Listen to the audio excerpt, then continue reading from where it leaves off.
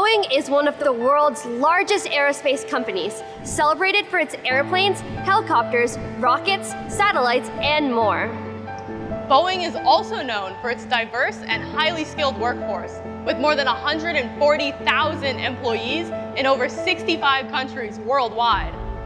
But did you know that Boeing is at the forefront of aviation manufacturing, using mechatronics, robotics, and ergonomics to help employees build its fleet? Hey everyone, I'm Nikita, coming to you from Renton in Washington State. I'm Olivia, coming to you from Portland, Oregon. And I'm Chris, coming to you from Salt Lake City, Utah. Today, we're taking a special tour of 3 Boeing manufacturing centers. We'll meet some of the lucky people who get to build these incredible Boeing products.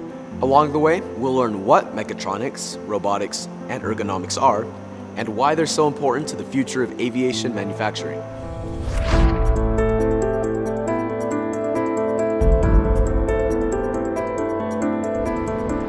Welcome to this Discovery Education and Boeing Future U virtual field trip. I'm an 11th grader here in Renton, and I'm super passionate about STEM, especially as it pertains to space exploration. I participate in several clubs and after-school programs with a focus on engineering and computer science. And one day, I hope to pursue a career in astrophysics. Today, I'm touring the production line at Boeing's 737 factory in Renton, Washington, considered to be one of the most efficient airplane factories in the world. Covering more than 1 million square feet of space, Boeing has built more than 11,000 737s since the program began in 1967. The thing I'm most excited to see are the mechatronics platforms that Boeing uses to help employees make these 737s. The term mechatronics was coined in the 1960s and is a combination of the words mechanical and electronics. Today, mechatronics can also include artificial intelligence, cybersecurity, robotics, telecommunications, optical engineering, systems and controls, and more. So, what does mechatronics look like on a real production line? Let's go find out! Hi, Will. Hi, Nikita. Wow, it's so loud in here. What's making all the sound? That's right. We're in an active factory building 737s, so you're hearing a combination of mechanics and automated machines working on wing panels. So, Will, what do you do here at Boeing? So I'm an equipment engineer. That means I'm responsible for bringing machines like this into the building and then supporting them and maintaining them throughout their life cycle. So what am I looking at here? So we are standing in the panel assembly line, or PAL.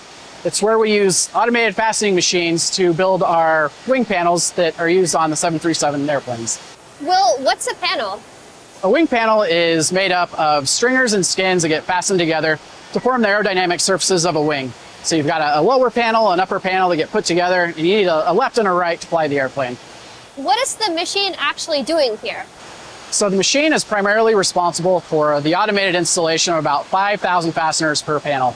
It also does some trimming if the panel needs to be trimmed to fit within the correct size and shape so that it matches up downstream. Why do you use automation to build these panels? Why not let a human do it? Great question. There's really 3 reasons. One is safety, then quality, and then the efficiency. So you can imagine if you were having to do this by hand, go locate where the hole goes, drill the hole, install the fastener, 5,000 times per panel. It's a lot, right? From an ergonomic standpoint, much easier and beneficial for the person to use a machine to do that. The machine is also better at doing that. We can control them much better, and we can collect data off the machines, ensuring that they're doing that properly. And then the last one is machines are just far faster. So I noticed these people standing behind computer screens. Are they the operators? That's right, they are the operators. The operators are responsible for setting up the machine, making sure that they are working properly before the machines execute the numerical control program. That's what tells the machine where to drive to and what fastener to install. So how long does it take to actually build this panel? So we have 2 automated fastening positions in series, and it takes about 12 hours in each position, so we get about 1 panel through the automated positions every day. Well, what advice would you have for students who might someday work for Boeing? I would say the biggest piece of advice I can give you is be willing to work hard and jump in and solve problems. You don't necessarily have to be, the best student with the best grades, but as long as you can push forward and always find a solution, you'll do well in your career. So what am I going to see next on the tour? So next you're going to go to the spar assembly line, or SAL, and see where the spars are made that are then put together with the panels to build a wing in the horizontal build line. Hi, Ron. Hi, Nikita. So what do you do here at Boeing? I am a SAL operator, which stands for Spar Assembly Line. And my job is to make sure that we have the spars put out. What exactly is a spar? Oh, a spar is a long piece of aluminum and it's milled to the spec that we need it. We have a front and a rear spar. The spar is the strength and the flexibility of the wing. We make the spar so there are ribs that go to the spar. It actually holds the flexibility and the strength of the wing, and it has a place where all the actuators and all the wiring and everything of that nature to hook up. What am I looking at here? Right now, you're looking at the spar being made. The machines are actually having the fasteners, checking chamfers, checking a lot of things. Every hole, every fastener is a cycle. So we run through plenty of cycles before we get to one end to the last end. So this is just the beginning right now. We're putting the basic fasteners in, and then we go to the next stage. So how is mechatronics used in this process? Well, the mechatronics actually works with our tool changes. Our tool changes is made for a quicker tool change. Some of the old machines we used to have, it would take probably 15, 20 minutes to do a tool change. This one here, it'll take probably 20 seconds. Whatever the program calls for, they'll use the calling of the fasteners and the drills, and it'll bring everything down, put everything together, make sure everything is where it's supposed to be. Drill the hole, put the bolt in, put the collar in, and then move on. How long does this process take? From the time that we're doing here in this area, to the end, it'll take about 6 hours, and we can have one spar done. Well, Ron, thank you so much for telling me about your job. Well, thank you so much for coming and being interested in my job. Hey, CJ. Hey, Nikita. So what do you do here at Boeing? So my job title is Spar Assembly Operator. Essentially what we do here is we take the product from Will's area and Ron's area, and then we put them all together. So what am I looking at here? So what we're looking at here essentially is a sort of primitive stage in the process, but it is the final large part of the build where you put the top and the bottom together. There's still a lot of other little pieces that will go on it, and it needs to be painted, stuff needs to go inside of it, things like that. But we are the final major part of the build. So how is mechatronics used in this process? What we do here is the product will move into our area. We will level it with a laser to make sure that everything is perfectly in place before we start doing anything. And then my machine and another machine on the other side of the wing, so each side, the headstone will come out, it will go up, it'll drill a hole, and then it'll install a fastener. Then it'll go to the next hole, it's same thing, cross-stitching all the way down the wing. So do you run the machine? Yes. So essentially what we do before we can start doing anything for the day is we have to make sure that the correct program is loaded into the machine so that it knows exactly what it needs to do. Then after we have that set up, we go to the headstone and we make sure that all of the right tools are in place, all the sealant is in the right place, things like that. Then what we do is we start and we run the program. But between each different hole size, for instance, we have to re-verify that the drill is good and the sealant is good and the fasteners are going to be good before we can do anything on the wing. But the program tells us exactly when we need to do those things. And so we basically just go start to finish with the program and run it all the way down. Do you consider your job fun? Oh yeah, every day. Every day I'm having fun. You would think coming in and doing this on a daily basis, it would just get boring. No, not the case. Always something new happening. Every day you never know what to expect. Every day you learn something new. It's pretty cool. Well, CJ, thank you so much. Thank you so much, Nikita. Take care. Wow, that was such a cool tour! I hope you enjoyed it and have a better understanding of what mechatronics is. Now, let's send you to Portland, Oregon to learn about the robotics technology Boeing uses there. Olivia, take it away! Thanks, Nikita. Hey everyone, I'm a senior in high school here in the Portland area. I'm a Girl Scout and I love spending time outdoors, camping, hiking, and mountain biking. I also love robotics and I'm a huge part of my school's robotics team. The facility here in Portland is nearly 90 acres in size and ranks as one of the largest complex machining facilities in the world, producing critical parts, assemblies, and structures for the Boeing 737, 747, 767, 777, and 787 airplane models. Boeing uses several robotic systems here to help manufacture these parts. Like mechatronics, robots rely upon mechanical and electrical systems to carry out their tasks. They're similar, but not the same. Almost all robots are mechatronic systems. Mechatronics, on the other hand, can include robotics, but it can also include several other branches of engineering.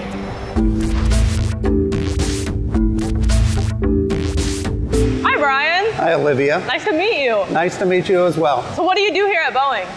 I'm a team leader sandblaster at Boeing of Portland, and I run some automated sandblast equipment. Nice. So what kind of parts do you sandblast on these robots? So these are all wing associated parts. We do primarily titanium and stainless steel. Can you tell me a little bit about this machine? Sure. This is our smaller of our two robotic machines. This is the load-unload station, and then inside the machine is the blast station. All that we sandblast in this machine is magnesium parts. So I'll go ahead and load up this part.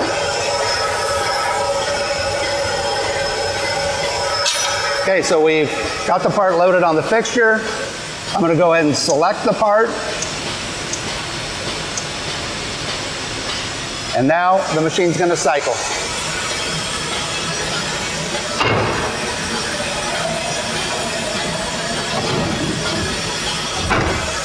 Okay, let's go around and look in the window and watch the robot blast apart. Wow, it's so fast. And then the robot will come around, sandblast the sides of it, and then it'll also sandblast underneath. Oh, wow. So the part will be sandblasted complete without having to turn it. Wow, that's really cool. Can you tell us a little bit about the robots here? Sure. So in this case, we have two larger robots. They're suspended off the ceiling, and they both are attached to trolleys that travel east and west. Right now we have 737 stainless steel flap tracks loaded up here. We're sandblasting them for the chemical process operation. On that end, we have two 737 titanium landing gear beams. We're sandblasting those parts to prep them for a primer that needs to be applied. Nice. All of the media that we're blasting with will be reclaimed back into the machine. Dusts and fines will be pulled out, and good media will be put back into the blast pot, and it's just a continuous cycle. Wow. So it won't stop in the middle to be reloaded with media or anything. It will just constantly be reclaimed and reclassified and then put back into the blast vessel. Wow, that's really cool. Hi, Rebecca. Hi, Olivia. So nice to meet you. Can you tell me a little bit about what you do here at Boeing? I am a research and development technician here at Boeing, so I actually get to build the automation and prototyping solutions for the site. So what got you interested in this career?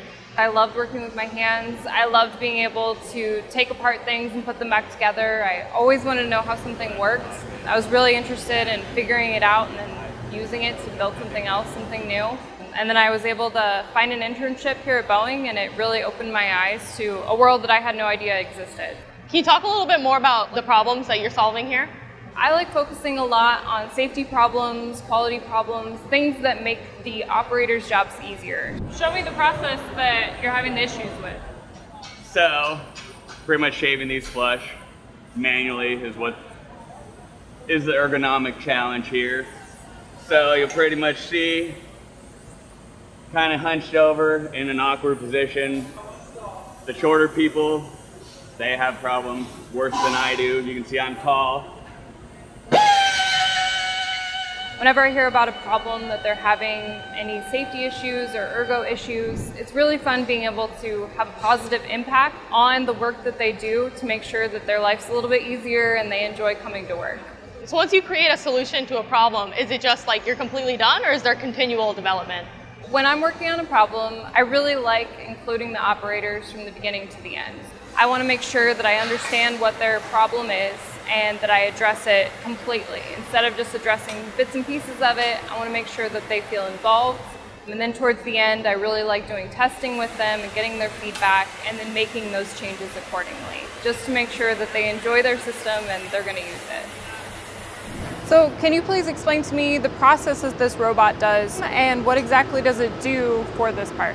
This is a robotic installation tool for heating up a bushing to install it on an inner torque tube of a 787 flap system. Yes, it'll heat it up to 485 degrees. It expands the bushing and then it'll be able to slide and it locates it in a specific location. And what are the advantages of having this system automated versus having the manual process that was done before?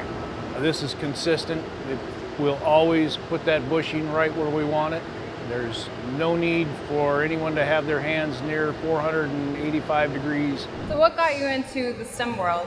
So I've always been kind of traditionally good at STEM subjects in school, but I never had a real passion for them until I joined the robotics team my freshman year of high school.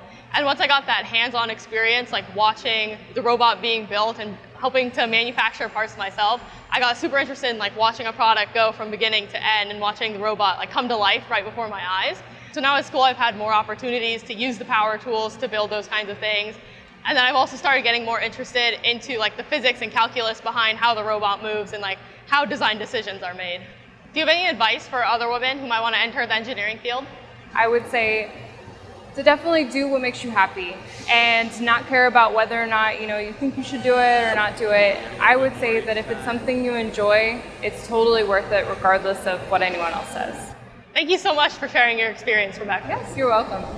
I hope you enjoyed the tour and learning how Boeing uses robots to manufacture airplane parts. Now, let's send you to Salt Lake City, Utah to learn about ergonomics. Chris, you're up. Thanks, Olivia. Hey, everyone. I'm a college freshman here in the Salt Lake City area with an interest in drafting and design technology. In high school, I was a member of Latino Scientists of Tomorrow, a program that helps 10th and 11th graders pursue their dreams of becoming scientists, business leaders, and engineers. I also work at my dad's business doing powder coat painting. It's a type of dry paint that is applied electrostatically and then cured under heat or with ultraviolet light. This is why I'm excited to tour Boeing Salt Lake City, where the horizontal stabilizers of the 787 Dreamliner get painted. To help their employees do this work more safely, Boeing has made several ergonomic improvements. Ergonomics is the study of people's safety and efficiency in the workplace. It uses devices, tools, and other technology to help fit a job to a worker. So let's go see some ergonomics in action. Hi, Chelsea. Hey, Chris. Can you tell me what you do here at Boeing? What's your role? I work to implement new technologies and innovate new solutions for our production lines and for the people that work our production lines. What type of solutions have you come up with recently? What's something that you've been working on? We've implemented the exoskeleton technology throughout Boeing and here at Boeing Salt Lake. And that is essentially a tool that you wear that helps you perform the operations that you need to do for your work. Exoskeleton, that sounds pretty cool. Can you explain what that is? So an exoskeleton is an externally worn skeleton or an external skeleton, kind of like what you see on a beetle or other types of bugs. How does the exoskeleton vest fit into the field of ergonomics? So ergonomics is the study of how the human body works, mechanically, how do we work? So ergonomic solutions are solutions that help fit the job to the person as opposed to the person to the job. In this case, the exoskeleton is relieving the stress of the job by providing an external support. This is the exovest. What you're seeing here, these are actually, these two elements here are what we call springs. They're pneumatic, which means that they provide force through compressed gas. And this is kind of the skeleton portion of it. We can adjust the spine. This area here is meant to put the weight of the vest on your hips. And what's actually providing the support to the arms are the straps here, the combination of the straps, and then you can see as Jason moves, these wings will move back and forth to allow him to have full range of motion with the vest. And do the employees here at Boeing have to wear the vest? Do they like wearing the vest? Here, they don't have to wear the vest. It's an option for them. If it's something that aids them in their work, then they'll wear it. If they feel like they don't need it for that operation, then they don't have to. Chelsea, thank you so much for explaining to me what you do here at Boeing. Absolutely, you're welcome. Hey, Jason. Hey, Chris. So this is the exoskeleton vest. Could you tell me what it feels like to wear it? It's a little bulky. You can definitely tell it's on, but the benefits that I get from it far outweigh that. So what work do you do that actually requires you to use the vest that makes it beneficial for your work? So what we do is we sand the horizontal stabilizer. We do it with a 6-inch orbital, and a lot of the time you're up above your head sanding. So that's the benefit of it, is it kicks in right about there, and you can sand above your head and work above your head without fatiguing your arms. All right, and then why do you sand it? I mean, we know what the horizontal stabilizer is, but why do you need to sand it? So we sand the horizontal stabilizer to create a mechanical adhesion with the paint. And we get rid of all the debris on it, and we get rid of all the oils by cleaning it and sanding it, and then we get a good substrate to put our paint on. And then going into the painting process, once it's sanded, what do you do? Where do you take it? After we sand it, we move it to the paint booth, and we tack rag it off. Then we'll put a coat of primer on it, and then we'll finish coat it with 4 coats of white. And when you're painting, do you wear the exoskeleton vest? We don't wear it while we're painting because the robots perform that. So aside from getting, I guess, a more even and better product, are there any other benefits to using the robots? Are they safer in any way? They are. They're safer. We don't have to have a human in that envelope, and that decreases your exposure to chemical. There you go.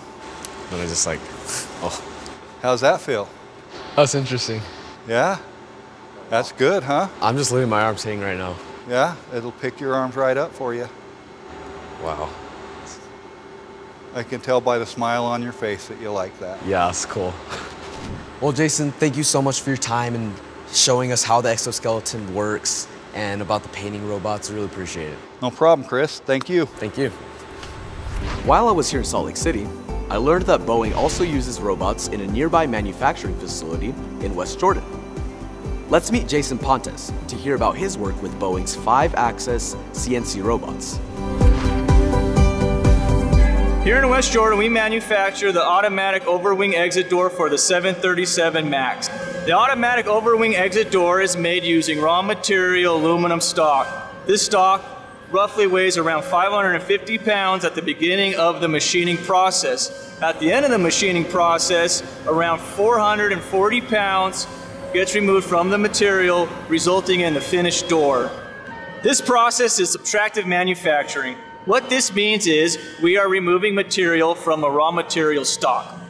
The way we machine the doors, we use a 5-axis machine with various toolings. We have counterbores, drills, and reamers. And these perform various sequences given the program from our CNC programmers. What it means to be 5-axis is the machine basically has 5 axes of movement that it can perform. It has an X, a Y, Z, a B plane that is the pallet, and an A that is at the spindle head of the machine. CNC stands for computer numerical control.